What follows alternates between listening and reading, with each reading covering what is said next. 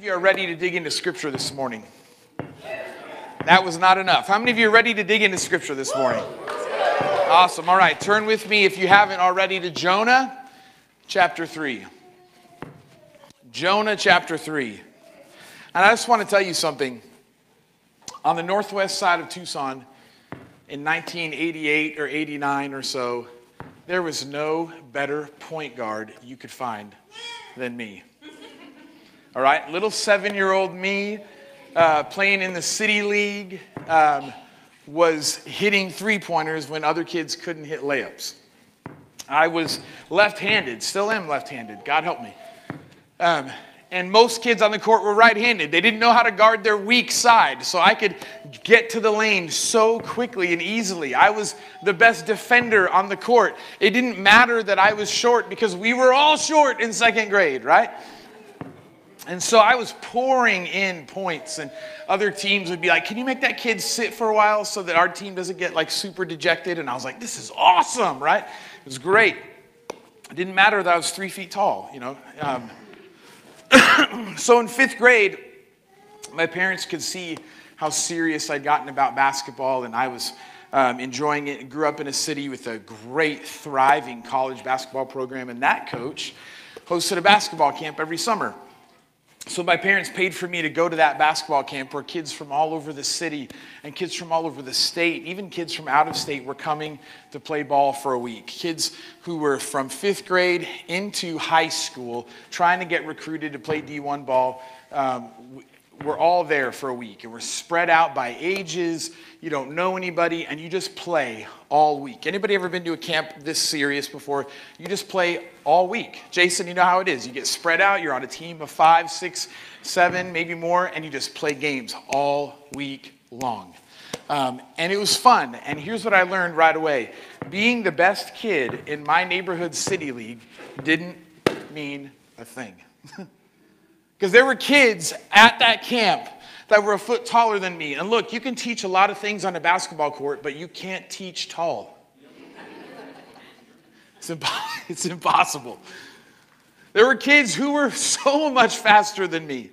There were kids who did not have ADHD brains, and so they could pay attention when their coach told them what to do. And not everything on the court was just freewheeling, fast and loose. And I learned pretty quickly, okay, I've got some work to do. And during one of those games, our team was projected to be one of the better teams in our age bracket that week. And during one of those games, we had fallen behind to a team that we should have been just smoking. And we had fallen behind to them. And we were down by 1 shot. And somehow I picked off a pass, I think, with like 3 seconds left. And I have a wide open fast break. The other guys aren't even chasing me. And it's just me and the shot. Anybody ever been there? Maybe not in basketball, but maybe some other sport where like, this is my chance. You ever been there? No? All right, well, here we go. I'm going to tell you about mine. So I'm on this fast break. Now, if you have played basketball at all, even in the basics, you know that when you shoot a layup, it is wise for you to like choose a side of the hoop to approach, right? Like if you're left-handed, maybe approach it on the left-hand side, right? And if you're right-handed, maybe I'll approach it on the right-hand side. That makes sense. You want to keep the ball away from the defender who's probably going to be in the lane, right? So if you're right-handed, you don't want to go to the left side and vice versa. You want to protect your strong hand. So me, with all of the experience, I've been playing basketball my entire life, but in that moment, I am homesick. I am embarrassed. I'm nervous. Everybody in the gym, it feels like, is watching this moment, and I don't pick left or right. That's for traditional people. I ran straight down the middle, right? So I'm like, oh man, I got to get a shot up, right? And I get there, and I'm like, and it's too late. And all of a sudden, I'm like under the hoop and just ding, just throw it like under the hoop, right? Hits like the bottom of the rim, and time runs out. And I didn't know little 5th grade, 10-year-old kids knew so many bad words. But they all said them at me on my team as soon as that game ended. And I just stood there thinking, man, I want to go home. This stinks. Anybody ever had a nice, awesome public failure like that before? Ooh, don't they feel awesome? That week stunk. But our team kept fighting. That was like on Tuesday or Wednesday, so really set the week off well. We kept playing, and we kept playing, and we moved into this other bracket, like the losers bracket, and we just keep playing and fighting. And during our last game of the week, like literally our last game for the week, probably for like 5th place or something like that, we had a rematch with this team. Really good team. I mean, they weren't really good, but they had gotten better during the week, and it felt like we'd gotten worse. And so we get to the end of this game, and it's tied. And this game goes into overtime. And our league was a little bit different. They didn't want games to drag on forever. And so during this camp, all of our overtime games were next shot wins. So every offensive possession was intense. And, like every kid is like, this is my shot. This is it. It didn't feel like there was much strategy. We all just panicked until somebody scored. And then you're like, okay, now the game's over. So here we are. We're at the end of this game, and this kid who's guarding me is like half again as tall as me, which wasn't hard to do at the time. It's not hard to do today, to be that much taller than me. And I'm standing there, and I'm just stuck, and their defense feels really tight. And I'm like, I don't know what to do. And I'm thinking about the fact that I epically failed against this team the last time we played, and none of my guys are open. And look, if you have a kid who's learning how to play basketball, or if you are a kid in the room who's learning how to play basketball, some of the best offensive advice I can give you is this: move without the ball. Amen? Move without the ball, kids. You got to get open if you want to get a pass, right? And so my team isn't moving, and I'm like, I got no options here. I got to shoot the ball. And this was not a layup, but I was way out, kind of near the three-point line. Tie game. If I miss this shot, maybe it's a fast break and they win, and then my team gets to say more bad words in my direction. But in the moment, I didn't know what else to do, and I shot the ball, and it went in.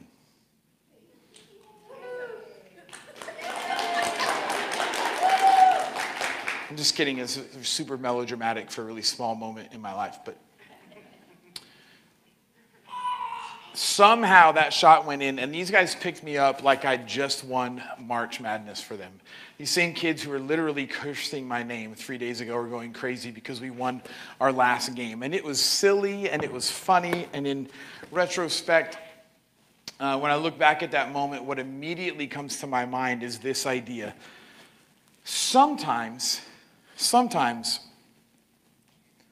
redemption means that God totally rearranges our stories and gives us new opportunities in new places. How many of you have experienced that kind of redemption in your life? Maybe one marriage failed, but you've got another marriage and God is redeeming that part of your life. Or maybe you epically lost a job, but God redeemed that in another way, and you've got a different job in a new place or maybe a new town. Sometimes God's redemption means that he rearranges our stories and gives us new opportunities in new places. And sometimes, I would say even in pretty rare occasions, sometimes redemption means that we get a second chance to do it right where we started. And as we look at Jonah chapter 3, what we see is a guy who was stubborn and self-righteous. I would argue even prejudiced.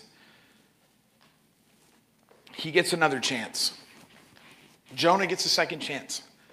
God gives Jonah a second opportunity to get it right. And in Jonah chapter 3, verse 1, it starts like this. Then the word of the Lord came to Jonah a second time. Go to the great city of Nineveh and proclaim to it the message I give you. Jonah obeyed the word of the Lord and went to Nineveh.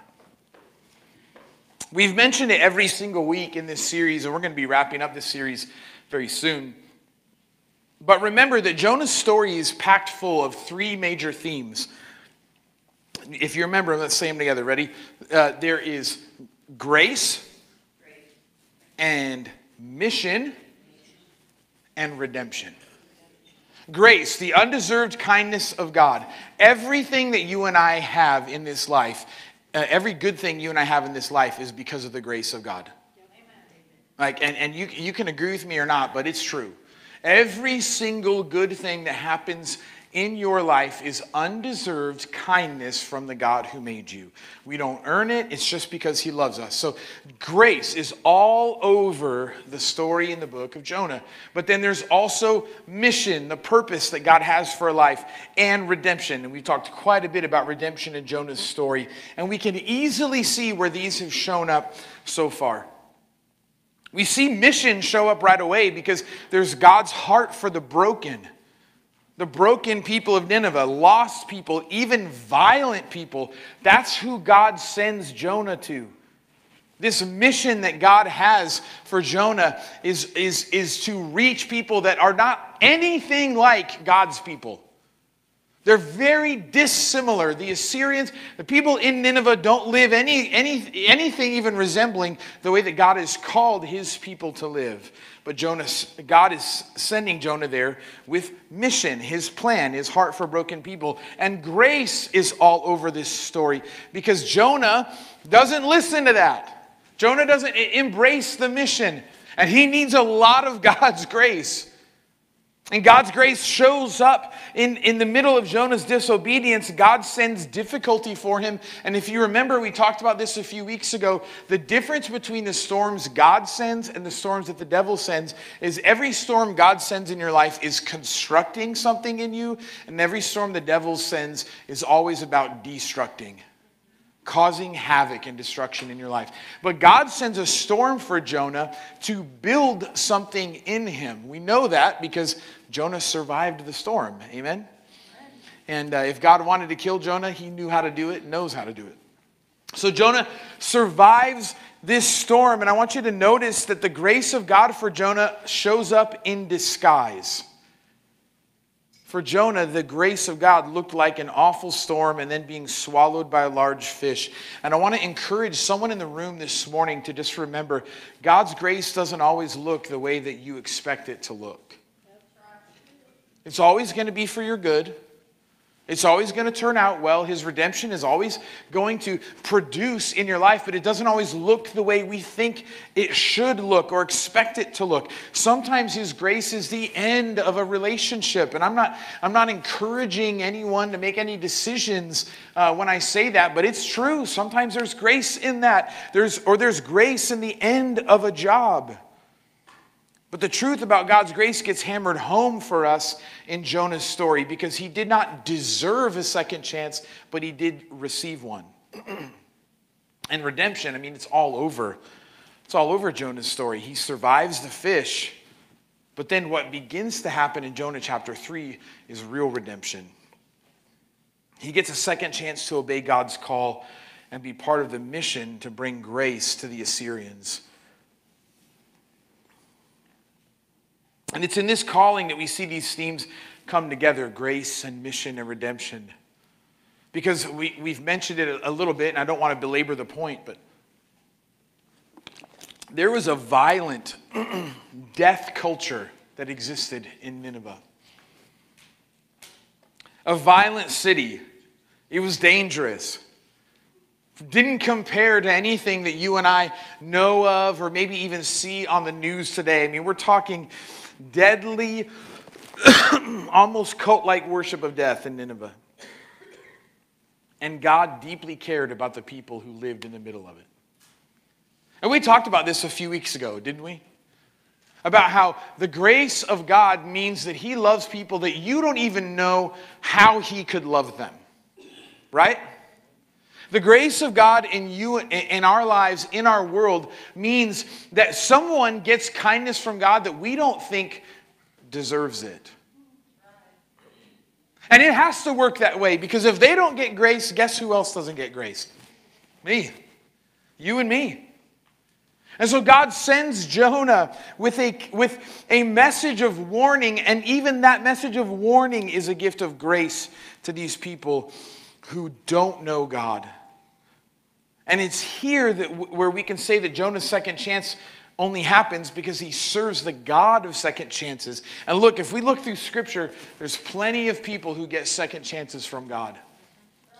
Adam and Eve, banished from Eden, right? They live in perfection. You and I live with aches and pains and temptations and issues in our lives because of those two people, right? And yet God has redemption for them. God doesn't abandon them. He preserves a special relationship with them. He looks out for them. They get a second chance. Abraham gets a second chance. If you are curious about the origins of everything that's going on in Israel and why Gaza and Lebanon and Hezbollah and all of these countries in about 1,000-mile radius of Israel don't want them to exist, friend, understand it leads all the way back to Abraham and his son Ishmael. Abraham not trusting God's plan creates all sorts of havoc, and yet God still gives Abraham his son that he promised, a son named Isaac, a second chance. Moses thinks that God is going to have him set Israel free from captivity in Egypt. He wants to do it his way, so he kills an Egyptian and winds up on the run for 40 years. But God doesn't abandon Moses. He has a plan for Moses and his calling, and he gets a second chance to do it right, and God empowers him to do that. David is a huge example of someone who seems to get second and third and fourth and fifth chances with God because he does a whole lot of stuff wrong, and yet the Lord forgives and makes space for David and his story even in the middle of his failure. And so right here as we get into Jonah chapter 3, this is Jonah's second chance. Jonah has gone for the layup on his own and totally tanked it. And in Jonah chapter 3, he gets a second chance. Let's pray. Lord, we ask that your word would just do great things this morning as we open it. We know that the Holy Spirit is present with us as we dig in, and so we just ask, Lord, that you'd help us lean in and hear your voice and respond in Jesus' name. Amen. All right, let's look to verse 3 together. It says, Jonah obeyed the word of the Lord and went to Nineveh. Now Nineveh was a very large city, and it took 3 days to go through it. So at the end of Jonah chapter 2, Jonah has been vomited on the shore somewhere between Israel and Tarshish. That's a big chunk of the planet. We don't know where Jonah got tossed up. He might have been sitting on a beach in North Africa somewhere, covered in fish slime. Or maybe he was in Turkey, smelling awful, looking like he just sat in a fish for 3 days, right? Either way, wherever Jonah got vomited up on, he had a long journey back to the place where God's plan was. He's walking, probably walking on foot to get to Nineveh. Nineveh wasn't a port city, so he had to take a journey somewhere to get to Nineveh. Nineveh sat on the Tigris River. Modern day Nineveh, if you know about the Middle East at all, modern day Nineveh would be kind of the eastern portion of the city of Mosul, Iraq. Mosul is where there was some very intense fighting after September 11th as we invaded Iraq. I think it was in 2003. So this is a place that there's still people there today in that region of the world. Nineveh sitting right there on the eastern edge of modern day Mosul. And so where Jonah landed isn't of huge consequence for us. The length of his journey doesn't really matter. What matters is that when he got a second chance, he obeyed. He went. Let's just pause at that fact for a moment because it carries a lot of weight for us. Jonah's first failure was massive. It threatened multiple lives, nearly destroyed a ship. And after a miraculous survival story, Jonah had the story that was going to impress people at parties for the rest of his life. Right? Look, man, I was in war. Yeah. Oh, that's cool. I lived in a fish for 3 days, bro. You want me to tell you about that? And everybody else in the circle just quiets down and they're like, yeah, we would really like to hear about that, right? Jonah had the story. God has given him the story. And after this massive failure in his life, I want to point out to you, there's so much value in this. Jonah just did the next thing that he could do. He just did the next right thing. See, I think what happens for you and I, if I can just kind of try to hit home with us a little bit here, what happens for you and I after we feel like we've really let God down is sometimes we can feel this internal pressure that we've got to go do something outlandish or impressive. Okay, God, I really messed that up. How can I double down and do something really good now? How can I kind of up the ante for myself? Okay, God, I really messed up, so I'm going to go fast for a week. Or starting tomorrow, I'm going to read the whole Bible this month, right? I'm just going to show you how much I can do this. So I'm going to sign up for 10 ministries at church because God knows JD's been talking about that, and I haven't been serving in any way, and now I messed up. Maybe I just need to serve in ministry, right? We try to pay God back somehow and do something outlandish. Can I just tell you, one of the best things you and I can do after we feel like we've messed something up in whatever way we've messed it up is just the next right thing. The next right thing.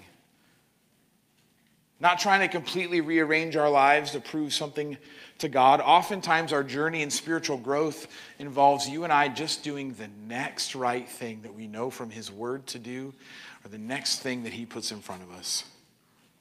And one of the things that we should keep in mind is this: there's always something good on the other side of our obedience to God's voice. There's always something good on the other side of obedience to God's voice. So Jonah goes, and his ministry begins in Jonah chapter 3, verse 4, and it says this: Jonah began by going a day's journey into the city. Remember, this city was a 3-day walk to go from one end to the other. And he began by going a day's journey into the city and proclaiming, 40 more days, and Nineveh will be overthrown. Now I want to jump ahead with you a little bit, because we know from God's own words to Jonah in Jonah chapter 4, that Nineveh had over 120,000 people, God says, who do not know their right hand from their left. That's kind of a fancy way of God saying, these people don't know morality. There's 120,000 people in Nineveh that don't even know morality. They don't even understand the right from wrong thing to do. And there's almost universal agreement among historians that during the time of Jonah's ministry, which was like 700s BC, 750 BC or so, that Nineveh was literally the largest city on earth. Largest city on the planet. It was the center of commerce and religion and power. Nineveh was not just the New York City of Jonah's day. It was Beijing. It was Shanghai. It was Calcutta or Mumbai. It was one of the largest cities in ancient history. It was huge. The largest population center known to man in this prophet's lifetime. So when God tells him, I want you to go to a violent people that don't believe like you believe. I want you to leave your home, and it's the biggest city on earth, and you're not going to have a single friend there, but go and tell them that they're all doomed. This was a big, tough calling for Jonah. And that's where God had sent him. To tell people who loved killing each other, hey guys, all of this is about to cave in here because you don't live the life that honors God. One man shows up and tells them that they're doomed. This is such a simple, this is simple, right? Imagine you and I get a calling from God tomorrow to go to Beijing and preach. To go to Calcutta, to go to Rio de Janeiro, or even a smaller mega city like Mexico City or Moscow. What are you and I going to do? I'll tell you what I'm going to do. First, I'm going to freak out like Jonah did, right? But then I'm going to start cultivating a plan. And can I just tell you, how many planners do we have in the room? You're the detail people. You hear an idea and you're like, great, but how's that going to happen? Anybody in here like that? Look, God bless you. We need you. People like me don't live and survive without you in our lives, right? But what's very, very interesting is the situation that Jonah's facing here and how he responds to it. Because God's sending him to that place. Biggest city on earth. Dangerous, violent city. And Jonah just goes. He goes. Jonah's been given from God everything that he needs. Now, does it always work like that? No, it doesn't always work like that. There's plenty of planning that happens throughout Scripture. And I'm not making the case for you that you and I don't need to plan. I'm simply saying that when God is in it, listen, we've got a lot of movement in the room. If I can just get you to sit still with me for a few minutes, I'd so appreciate that. When God is in it, that's enough. The message is so simple. God tells Jonah, go to this city, walk through this city, say this thing to them, share the message. Don't soften it. There are times when ministry requires a lot of spirit-led strategy and dialogue and creativity and thoughtfulness. There's no question about that, but there are also sometimes moments just like this one where Jonah just had one job. Go share the message I already gave you. That's it. And God was going to do the rest. So Jonah spoke to Nineveh about who they are and where they were headed. And his message was not softened. He didn't say, hey guys, it'd be nice if you'd stop killing each other. Maybe just stop killing each other and God will be cool with that. No, he shows up and says, the whole place is going down unless you turn to God and change your ways. The message was straightforward because it was urgent for them. Maybe no one was going to respond. But that wasn't Jonah's concern. His job was to do what God asked him to do. And to say what God asked him to say. And what God did was amazing as a result. Jonah chapter 3 verse 5 says this. The Ninevites believed God. The Ninevites believed God. That's it. I mean, look, sometimes Scripture fills in the details for us so well. We get almost word for word what Peter preaches on Pentecost Sunday in Acts. We get all sorts of amazing examples of rich detail that come from the Gospel of Luke and the Gospel of John. Other times, God doesn't fill in a whole lot of gaps for us. So we have moved really quickly here. In Jonah chapter 3, verse 1, it says, God told him to go to Nineveh. And by Jonah chapter 3, verse 5, the whole city is believing Jonah's message. The Ninevites believed God. A fast was proclaimed, and all of them, from the greatest to the least, put on sackcloth. I want to break this down just real briefly with you. I want you to notice that when God's man shared God's message with God's anointing, that means God's special blessing on it, we see some things happen. First of all, there was a simplicity in the message. 40 more days. I mean, God even gives these people a timeline. 40 more days. In 40 more days, God is going to destruct this entire city. It's simple. Jonah doesn't have to figure it all out. Now, sometimes it takes a lot of strategy, but listen, you and I, sometimes we can get like paralysis by analysis. And we can think and overthink and overplan and overstudy when God is saying, look, JD, why don't you just take a step and I'll show you that I'm in this. But you're going to have to step first. That's what faith is. The simplicity of the message. 40 more days and this city is going to be judged. The reaction to the message. The Ninevites believed God. And then the response to the message. A fast was proclaimed. And everyone put on sackcloth. These things come together. And the largest city on earth, listen, the largest city on earth turned in unison to a God they did not know, did not worship, and had not given any thought to before. This is the real miracle in the book of Jonah.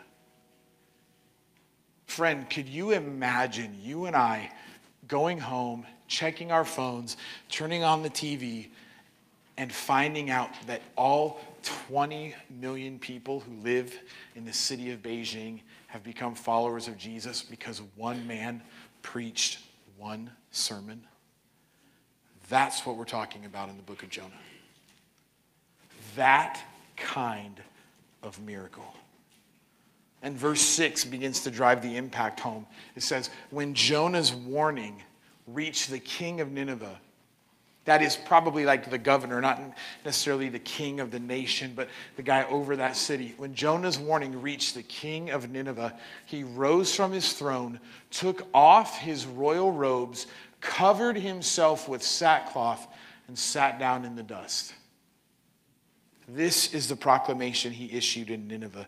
By the decree of the king and his nobles, do not let people or animals, herds or flocks taste anything.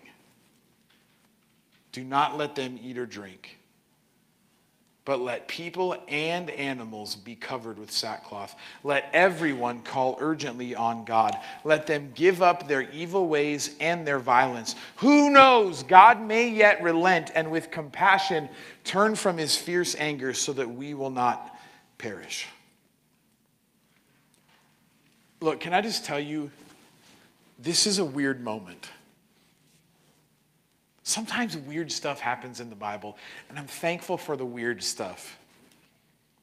Because this king, when he gets word of Jonah's message, he instantly has something written out that says, I don't want anybody eating anything. Don't you dare think about feeding your cattle, your dogs, your kitten, anything. Don't feed your children. We're all turning our hearts to the Lord. To a God they don't know, to a God they've never worshiped with sincerity, to the God Jonah speaks of. One message, and all of a sudden they're ready to quit killing each other and turn toward him. Friend, are you seeing the power of this moment? The whole city is changed. I want to point out some things here that are worth pointing out for us. First of all, everyone changed their clothes. Sackcloth and ashes. It's a weird expression. Sackcloth was a fabric that was usually made out of goat's hair. Goat's hair. It was thick. It was very coarse and extremely uncomfortable.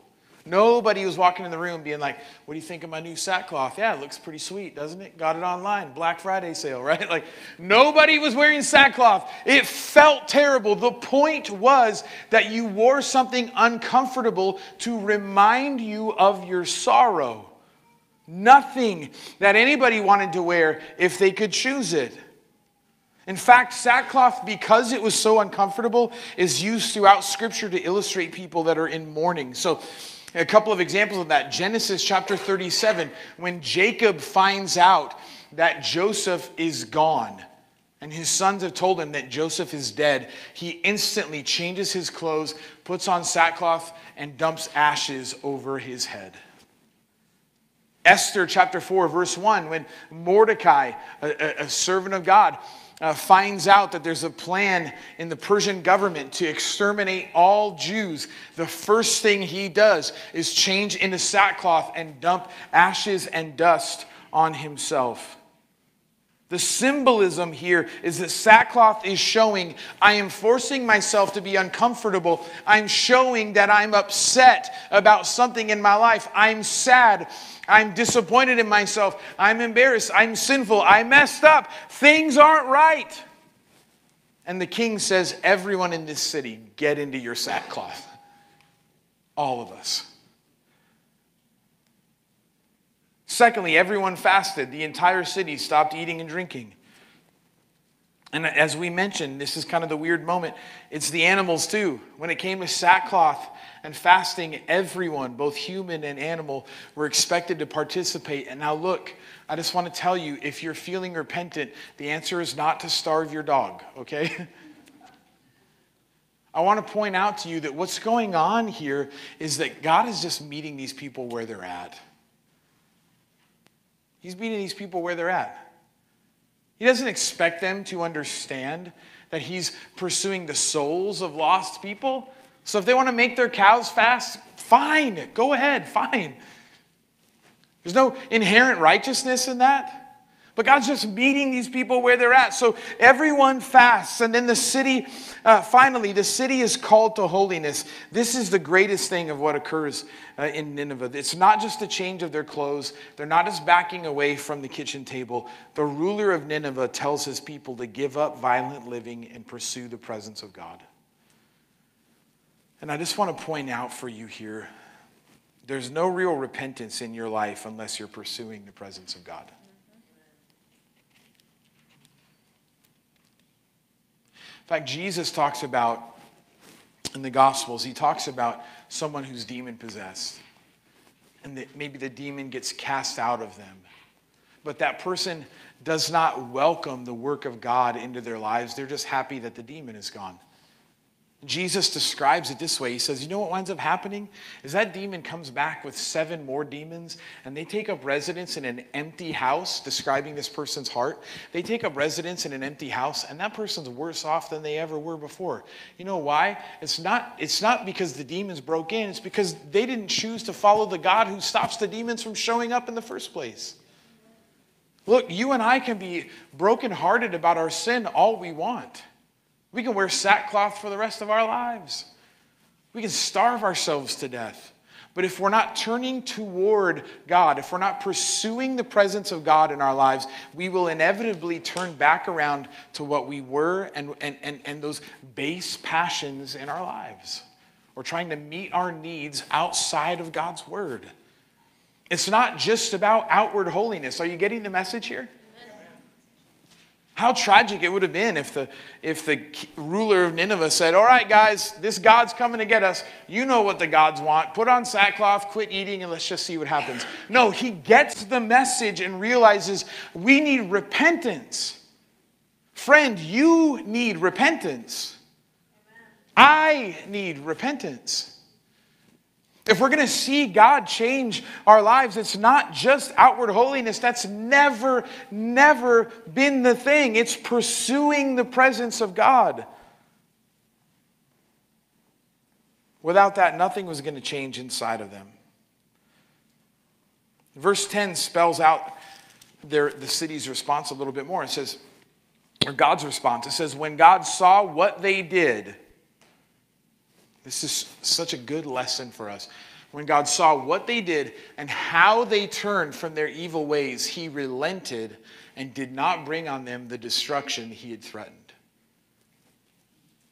Look, I think there are people in our lives, and we've been teaching this in America for a long time, and it's dangerous. There are people who teach things like, I remember having a conversation with a friend of mine that I worked with in college, and him saying, I just grew up in a church that said, if I believe, that's enough.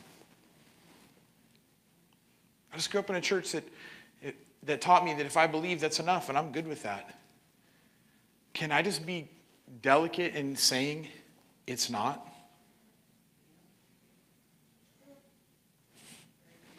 It's not.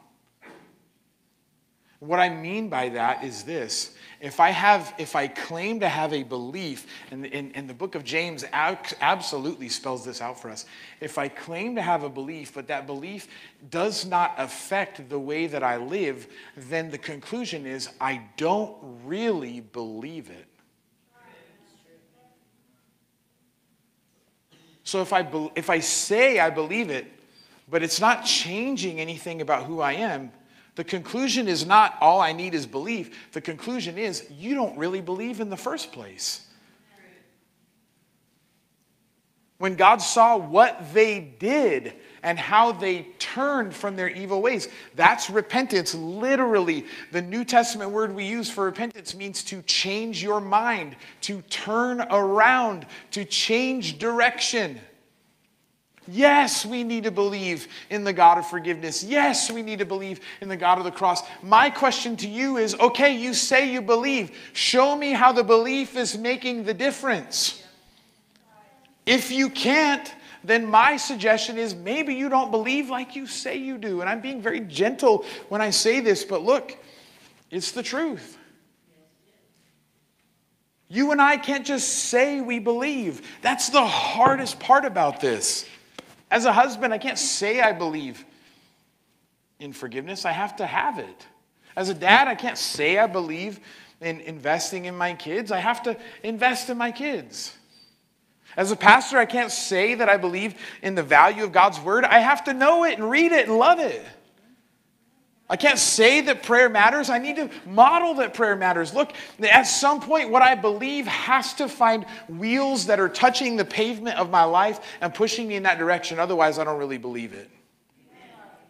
And you don't either. If it's not changing your life, friend.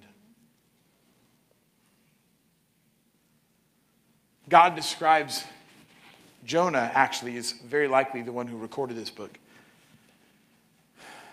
He describes this short, in very few words, a very amazing miracle. That the largest city on earth all became lovers of God in an instant. We talked at the outset of how this story of Jonah is filled with miracles. God speaking to Jonah, God sending the storm, God swallowing Jonah with a fish. It's incredible stuff. But the greatest miracle we get in the book of Jonah is what happens in the city of Nineveh. I mean, look, we're in a town of 7,000 people. And there are people who come in this room every single week, stone-faced to what God is wanting to say to them. But Jonah sets foot in the largest city on earth and preaches one message, and the whole city says, yeah, we'll do that thing. It's a miracle. Amen. A city known for its violence, a city known for worshiping other gods. It's the greatest miracle we see in this book. And I want to let the message of this book settle in our hearts for a moment, because all of us are like Jonah. All of us have checkered pasts. All of us have moments where the layup was right in front of us. Just don't do that thing. It's easy. Or just do that thing that God has put right in front of you. It's easy. All of us have had those easy moments in our lives that we totally threw away. We've all done it. Those moments where we could have been the hero, but we messed it up. We tanked the decisions. We wasted years. We missed opportunities. We broke stuff. So did Jonah. That's what I love about his story, is that God uses what went wrong in Jonah's past to bring about something right in Jonah's future. So stick with me for a few more minutes, because this is where we're landing this, okay? God used what went wrong in Jonah's past to bring about something right in Jonah's future. Let me put it another way. What God has done for you is a reflection of what God wants to do through you.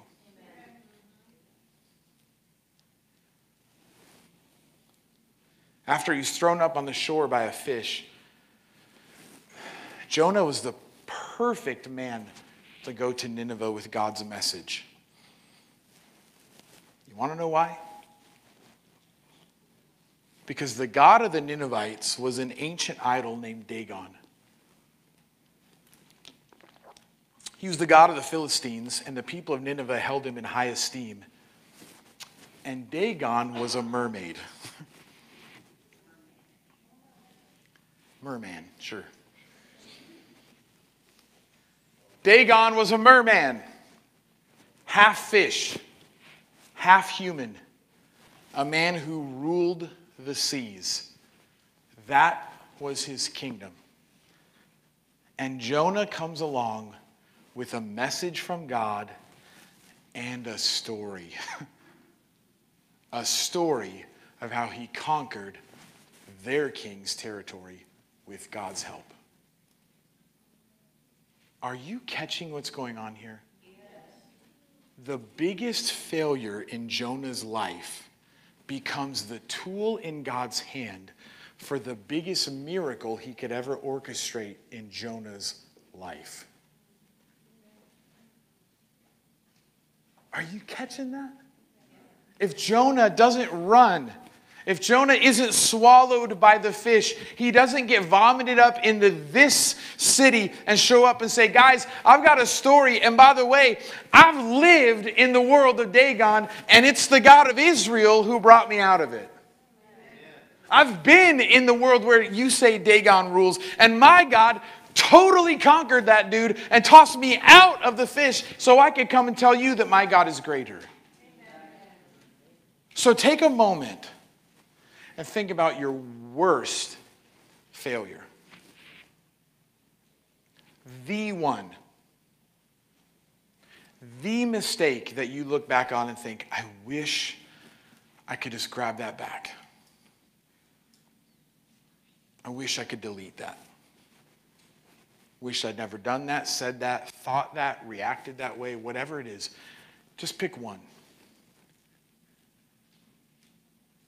And understand that the God you serve is so full of grace and redemption that he would take that thing and make it the strongest tool in your life for his work. That's the kindness of God for you. That what should be the worst day of Jonah's life, and by far it had to be, because inside of a fish, forget it, right? Winds up being the strongest tool that God can put in his life as he stands in front of people that worship a false idol that looks just like that, and he can say, guys, I beat him. With God's help, I overcame. With God's help, Dagon didn't win. I defeated that guy. Jonah's story of failure and weakness became the tool that God would use to reach the Ninevites with power. See, Jonah knew what it was like to experience the undeserved grace of God firsthand. He knew what it was like to have grace from God. He was living the redeemed life. If anyone could believe that God would turn things around for Nineveh, it was Jonah. And listen, in fact, as we wrap this series up in a couple of weeks, one of the things that you're going to see is that one of the reasons why Jonah didn't want to go to Nineveh is because he knew God would do something like this. He didn't want to see Nineveh get saved. He didn't want to see Nineveh get redeemed. But in this moment, Jonah sees God do a miracle. So my question is, what has God done in your life, friend? Because what he's done in your life is pointing you to how he wants to work through your life. Have you been set free from substance abuse addiction? Have you watched God carry you through a divorce? Have you seen God heal your body? Have you watched God redeem some awful decisions in your life? Those are the parts of your story that he wants to use to point you towards mission. Remember, we say it a lot around here that God doesn't waste anything. And he doesn't. No one believes God can rescue an addict like an addict who's been rescued. No one knows that God can comfort you like someone who's been comforted in their tragic loss.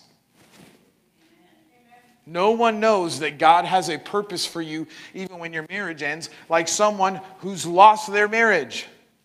No one knows that God can come through like someone who's experienced his healing power. Friend, all I'm asking you to do in this moment is to look at your life and look at your story and ask yourself this question: what might God want to say to someone else through what I've been rescued from? Your story speaks volumes. We've talked about it before, but one of my favorite examples of that is when Jesus casts a bunch of demons out of a guy on the far side of the Sea of Galilee where all these non-Jews live. And the guy's like, "Can I come follow you?" And Jesus says, "No, stay here." He's the only guy, by the way, that would even talk to Jesus. The rest of the community tells Jesus, after they see him work that miracle, they say, "Get out of here, please leave. We're begging you, just go away from us." Jesus leaves. When he comes back, It says that the shore is, people are waiting for him and they are running. They're emptying the city. All these people who, the last time they saw him, begged him to leave. Now they're begging him to stay and heal them. And what's the difference? The guy who'd been demon-possessed went back and told his story, and it changed everyone's opinion about Jesus. Jesus himself was not going to change their minds, but someone Jesus had touched, God was going to use him to change their minds. And there are people in your life, friend, I've said this before too, they could come here with you to church and I'm going to put them to sleep. And they're not going to relate to my story, and they're not going to be impressed by me or maybe somebody else on our team. But when you tell them what God has done in you, their ears perk up and they pay attention because they know you. And your story has credibility with them.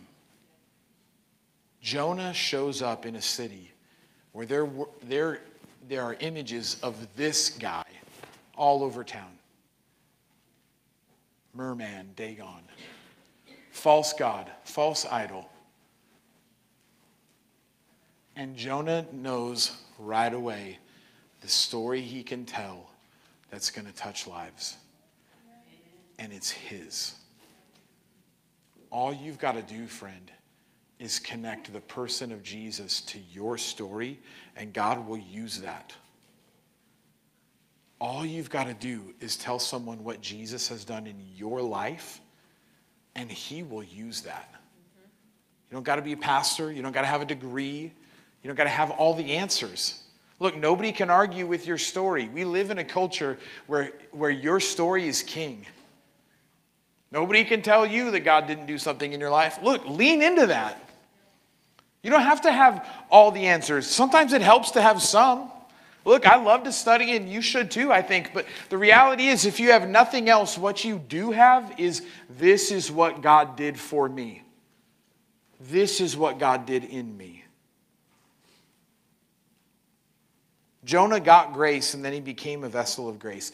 Jonah experienced redemption, and then he was the tool to bring redemption. Jonah was on mission with God, and then the city of Nineveh winds up being on mission with God. What God has done in you, he wants to do through you. That's what we're saying this morning. There's so much activity that happens in this guy's life, and it happens at just a really fast rate.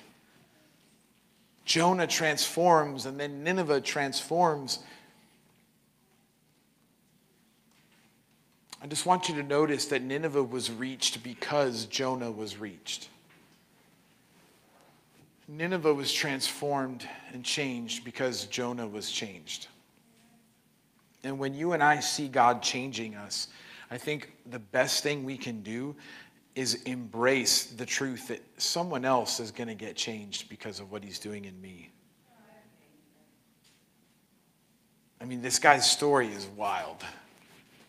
Jonah's experience in Nineveh reminds us that there's room in God's circle for violent, angry, hopeless, godless, idol-creating, idol-worshiping people. Because Nineveh wound up getting the same exact grace that Jonah did. This is beautiful. A Jewish prophet gets grace, and so do Assyrian killers. And it's the same thing for you and Jesus. You get grace, and then you give grace. You speak about your redemption, and somebody else gets redeemed. You live on mission, and then you see that mission begin to play out in your life. Jesus did not do something in you so that it will stop with you. And the work he's wanting to do in your life is not supposed to stop with you. We live in a culture where we're very comfortable saying, look, man, this is what I believe. This is what I believe. If you don't believe that, that's okay. Maybe your thing will work too. Look, the Bible doesn't teach anything like that. Jesus is the way, the truth, and the life. If people don't believe that, there's no other way that's going to work for them. So your story is the way that they get introduced to the way. And you telling it is a great way of the redemption that he wants, is a great way for his redemption to show up in somebody's life. I want you to close your eyes with me this morning.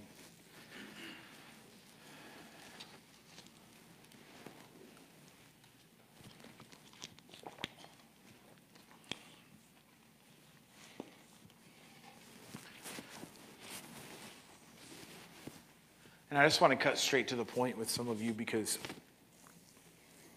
I believe some of us are definitely running from the work of God in our lives. Just like Jonah did. We're running from what God wants to do in us. What he's asked us to do. Maybe we're running from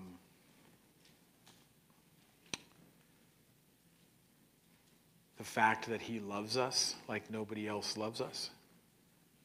I can't speak for you, and I won't try to, but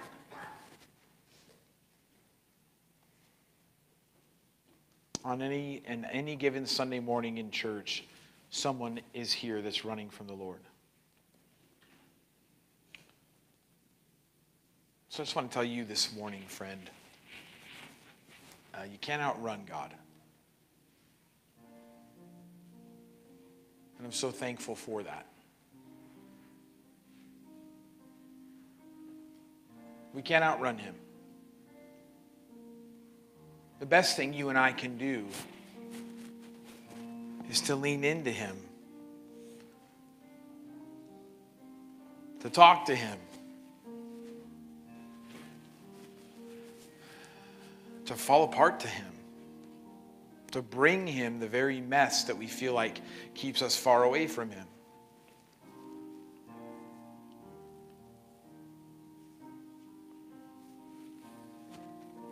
I feel like there are others here that just have a tendency to live in what was and not what can be. In fact, the devil knows that he can't win in the end. He knows God's word so powerfully. He knows he can't win in the end. One of his best efforts in your life and in my life is if he can get us to live in our yesterdays, it makes it very hard for us to live for Jesus in the now. And I just think there are some of us here this morning that your yesterday is so loud, it's hard for you to hear the voice of God today saying, I love you, I can redeem that, I can give purpose to that, I can forgive that, you're not too far, it's not too late.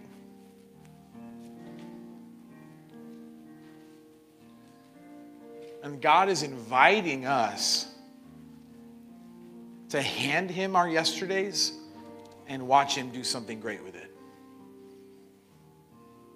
Within a few days of Jonah being vomited up on the shore somewhere, he is seeing one of the most amazing revivals in all of human history happen. God gives redemption to us, even our worst mistakes. So I know it feels like maybe I'm trying to dig in on you here, and that's not necessarily, I'm not trying to get an emotional response from you, friend, but I am really trying to drive this point home to you.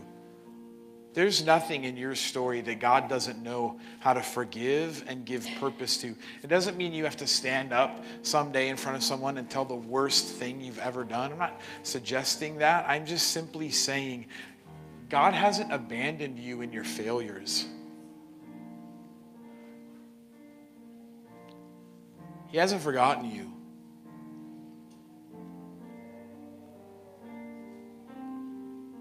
He wants to give purpose to those things, maybe a purpose that you can't even imagine.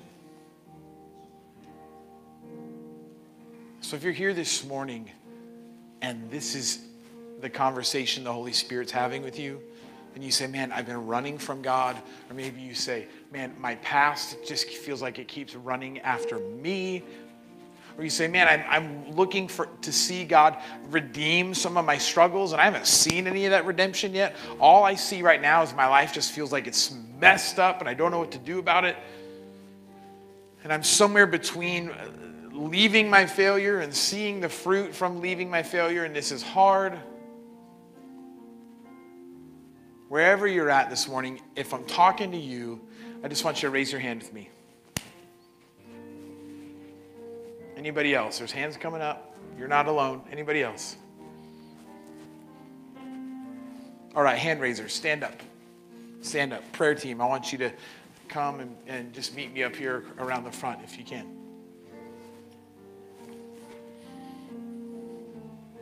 Come on, hand raisers. Come on. There you go. If this is you and you raised your hand, or if this is you and you didn't raise your hand and you should have, I want you to just begin to come. Come on, this is it. This is the moment that God has for you, I believe.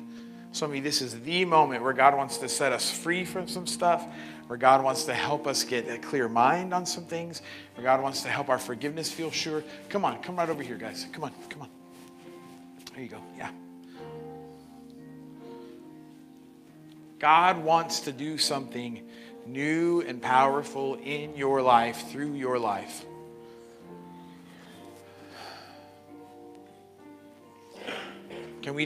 Let's just begin to talk to the Lord. God, thank you, Lord Jesus, that you are never done calling us.